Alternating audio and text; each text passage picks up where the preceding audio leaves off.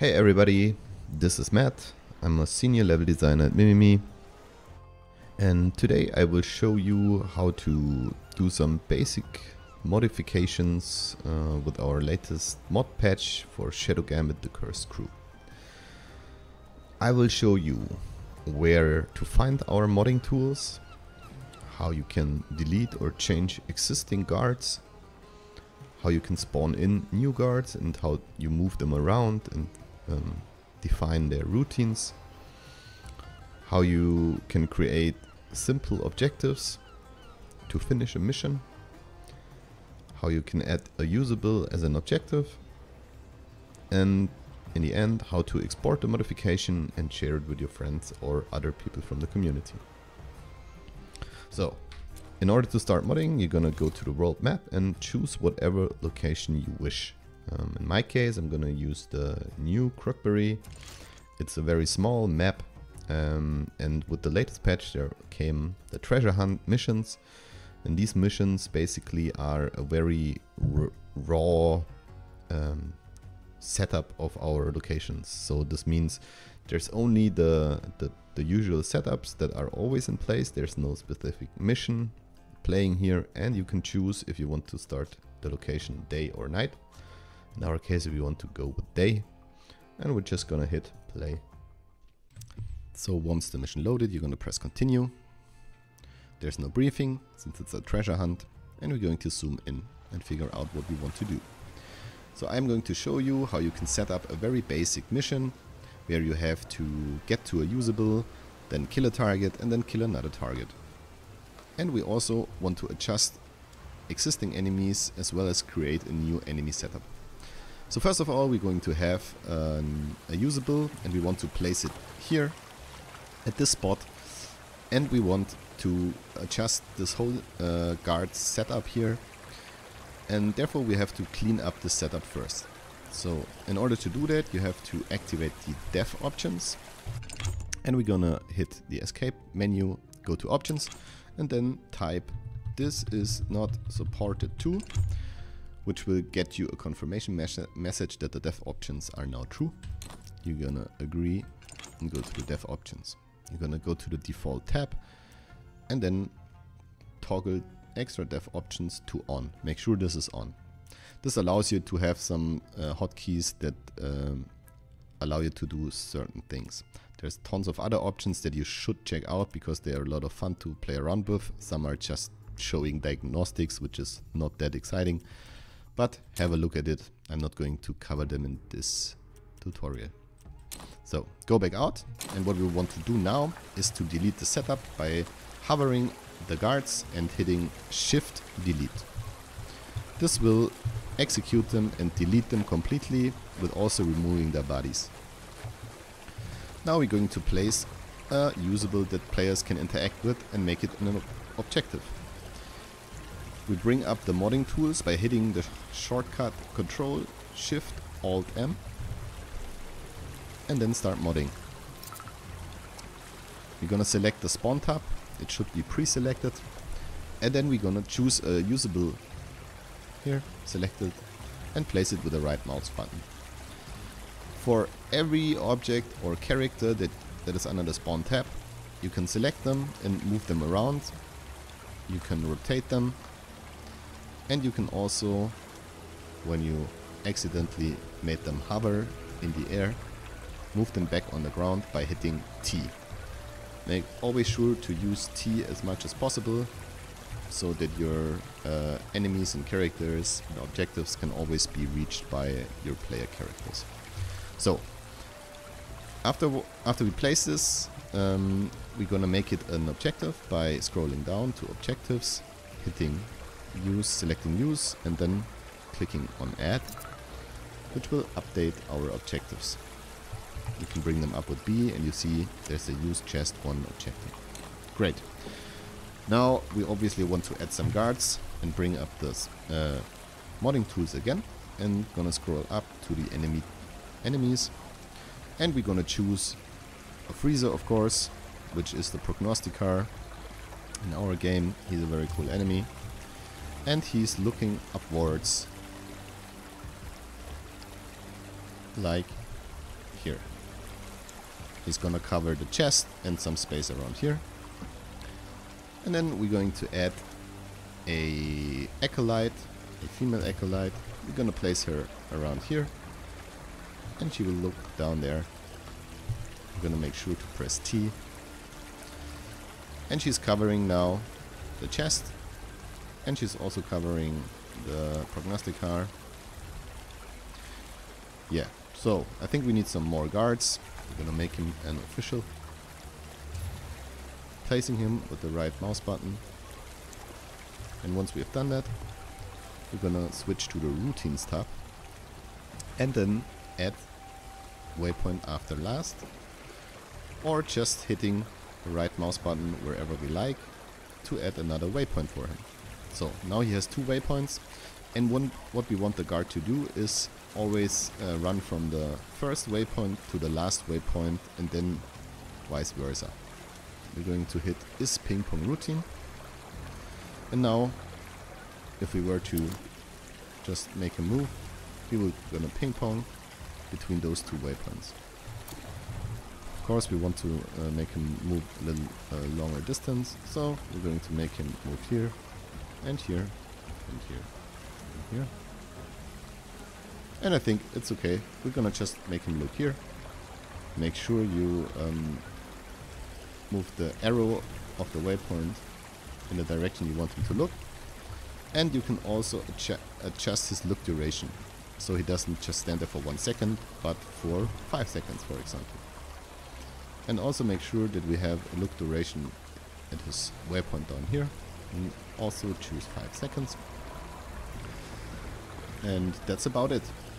So, we place this guard that is now moving around. And now I want to add a few more guards to make him move. I'm gonna add a sharpshooter here. Let's see if he can look down here. Great. I'm gonna turn him. And now she's looking down on the whole setup and can see this guard. And we're going to add another guard over here that is also looking at the chest, and we're gonna make him a acolyte.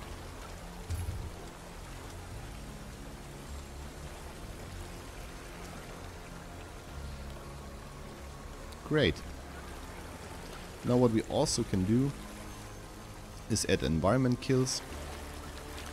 And for example, we have a toxic plant.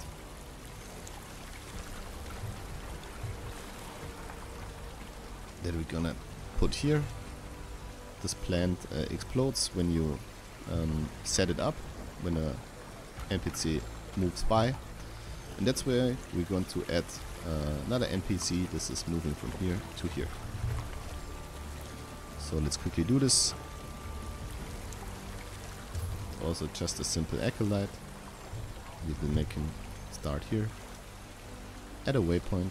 This is moving through here and here. And then he's going to look over there. And it's also a ping pong guard. We're gonna make him wait not as long, just 2 seconds at each waypoint. And that's about it. So our first setup is done. We set up our objective. And next we're going to add a target. I'm going to place a target here. Gonna spawn a special type of commissarius. He has just a different visual representation. And I'm gonna make him move here. And because this guard that is already in the level moved here, I will simply change his routine by selecting him, selecting one of his waypoints. Excuse me, I didn't select his waypoint. But as you can see, I can select the existing guards as well.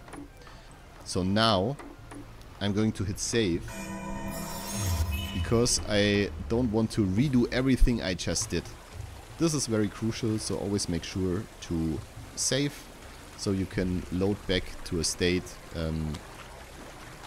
when you did something wrong or did a mistake, and you want to keep that, because obviously we don't have a undo and redo function here.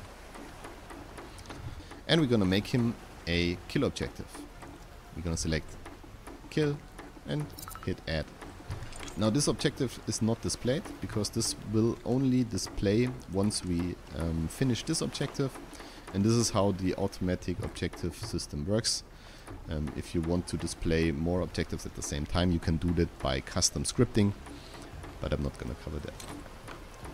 So great, and now we're gonna add another target. Again, we're gonna put a confessor. I will put him over here, and he's overseeing things at the pier. And I think he's very easily reachable, so I want to add an additional guard that is covering him. So it's not as easy, and players have to do a little bit more work to get to him. I have to make him an objective as well. I'm gonna select kill and add while he is selected. Perfect. Now all we have to do is go to export and export our mod so others can play it. We're gonna name it simple objectives, and we're gonna add a description, and we're gonna hit export. When exporting, what happens is the game just makes a save file and creates a folder under your save game folders named mods. And now you can go and abandon this mission and go to the world map,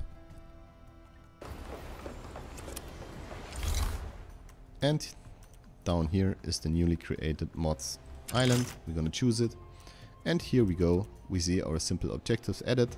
They are not overridden, so always make sure you have a good description, and also make sure you don't have the same mod names, because we don't support overriding them. Great, and this is also how players gonna see it. You can share this save file with anyone you wish, and they just have to put it into a mod folder under their save folder, and they can play your mod. You can also choose which characters anyone can bring to your mod, or which characters are allowed.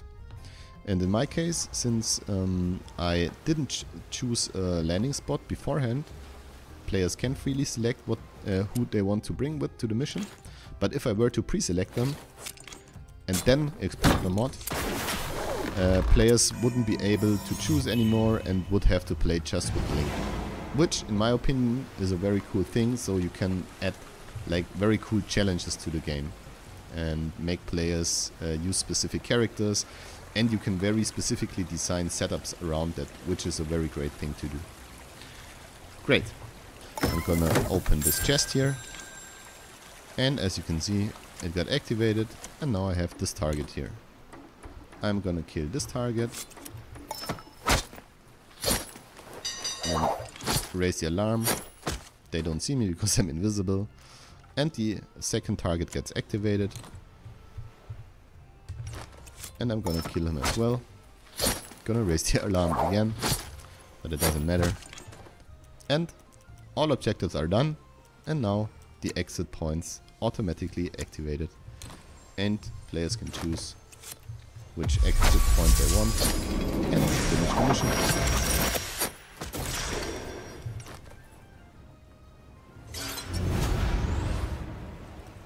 So that's about it. I hope you enjoyed this basic tutorial. Now create your own mods and have fun. See you.